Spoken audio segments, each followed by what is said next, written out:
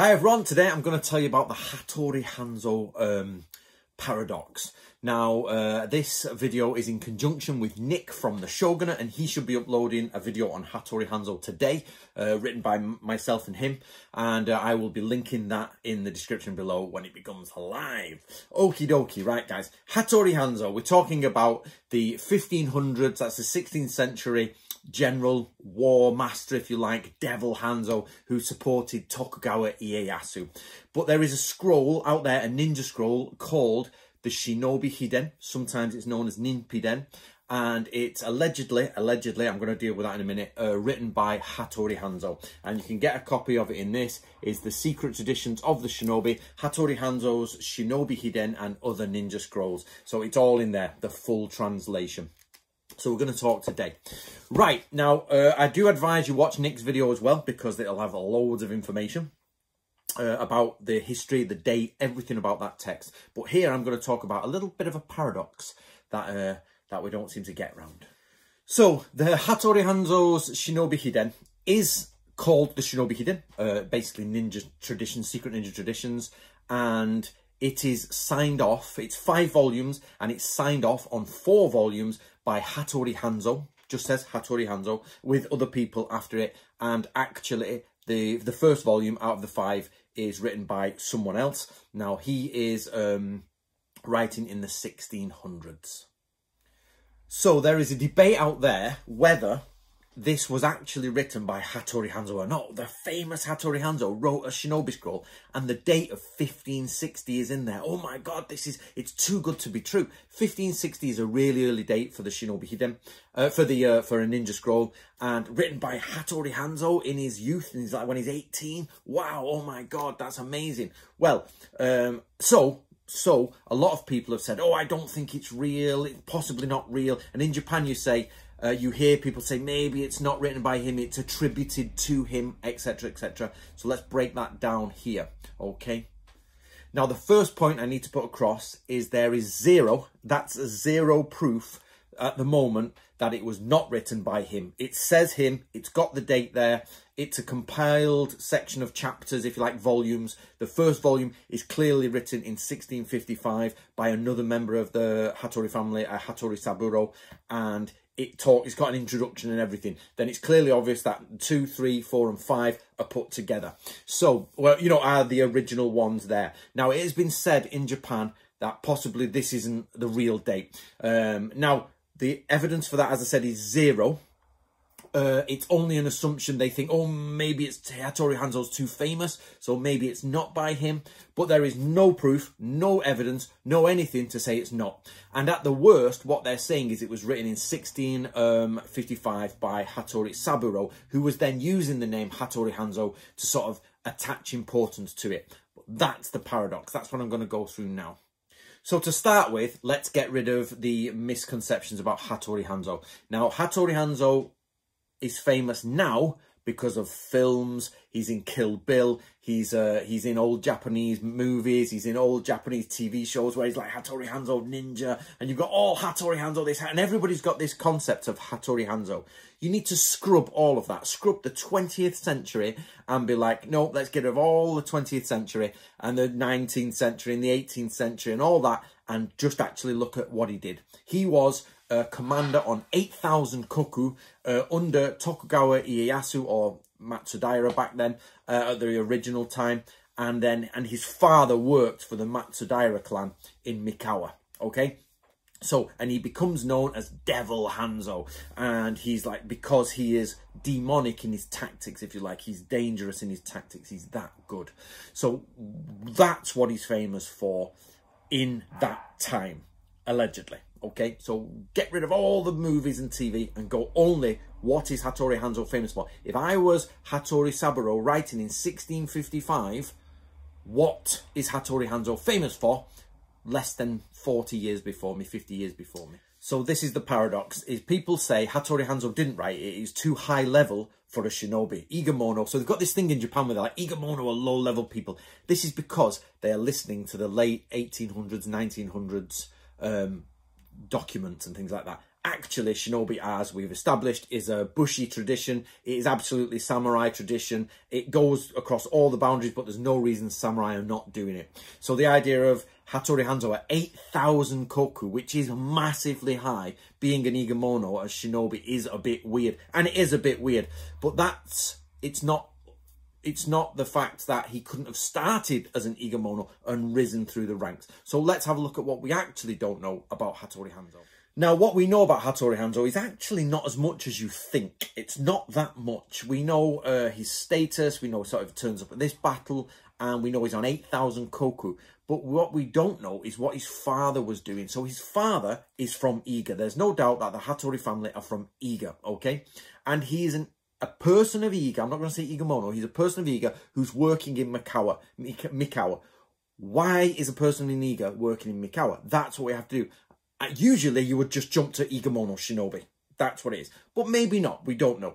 But what we need to find, and I've tried to find these. We've had Yoshie searching the internet and everything to try and find what he was actually doing. And it's very difficult to find out any reasonable documents on what his koku, his status is, and what he's actually doing. So is he an Igamono? Is he a retainer for a different level? So we've got two situations here.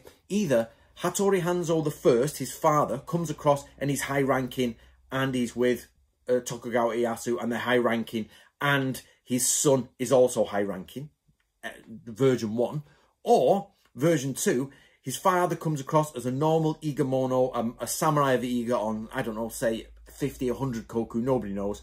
And he has a son, but his son's a bit of a strategist, a bit of a genius, and he goes right up the escalating ladder and becomes almost a daimyo with 8,000 koku. He needs 2,000 koku more, but Tokugawa Ieyasu keeps him as a close general, Hatamoto if you like, and he's there on 8,000 koku. That's situation number 2. So here's the issue. If the Shinobi Hiden is attributed to him 50 years later, then surely he's famous as a shinobi, which means he could have easily written the manual because someone in the Hattori family is putting together all of the ninja information, okay? Now, if it is written by him, then he must have been a shinobi or brought up in a shinobi family. So do you see the paradox? They're saying, so the Japanese have been saying that Hattori Hanzo is too famous for this. He's too famous to be a shinobi, he's too high level. But if somebody in 1655 is attributing this document to him, it means he was famous in his own time for being a shinobi. And if he did write it, he's a shinobi. So either way, no matter what you say, Hattori Hanzo is a shinobi. You don't write something, attribute it to someone because they're no good at that thing. Imagine if I wrote something like, let's just say a flower arranging document. I wrote the most impressive flower arranging document in the world, and I said it wasn't written by me, it was written by Albert Einstein. And as far as I'm aware, Albert Einstein is not famous for flower arranging. So it's like, why would Albert Einstein? You know, if I'm like, here's my document, why is Albert Einstein on here? But if I wrote a book on physics and wrote Albert Einstein, this is the same problem. You can say it's attributed to Albert Einstein. So what does that tell us about Albert Einstein? It says he was pretty good at physics. But if it is written by Albert Einstein, he's pretty good at physics. So you see what I mean? There's no way out of the fact that if this is about the devil Hattori Hanzo, it is absolutely making him a shinobi, no matter if it's written by him or not by him. That's the issue. But it's not the end of the story.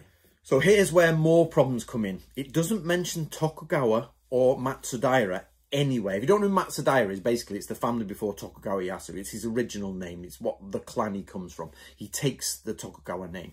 So it doesn't mention him.